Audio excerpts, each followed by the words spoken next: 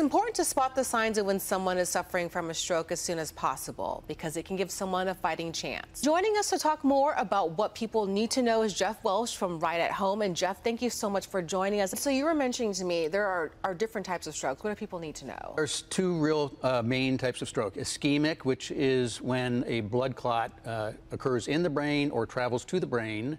And then hemorrhagic, which is when there's a hemorrhage or a bursting of a blood vessel in the brain and blood gets in the brain tissue and causes pressure. And that is a second kind of a stroke. I'm not exactly sure I would know if someone was dealing with a stroke. And I guess the acronym has kind of grown in recent years. Yes, it used to be just be FAST. Now it's B FAST.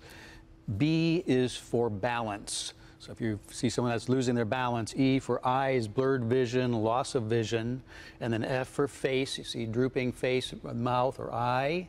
A is for arms, so somebody who's feeling numbness in their arms, or if somebody maybe can't even move their arms, if they have dementia or something, you might lift their arms and see if they fall immediately. S is for speech, slurred speech. And T stands for time. Time is of the essence. There are 800,000 strokes every year, and so it can happen at any time to anybody. Important discussion. Thank you so much for your time.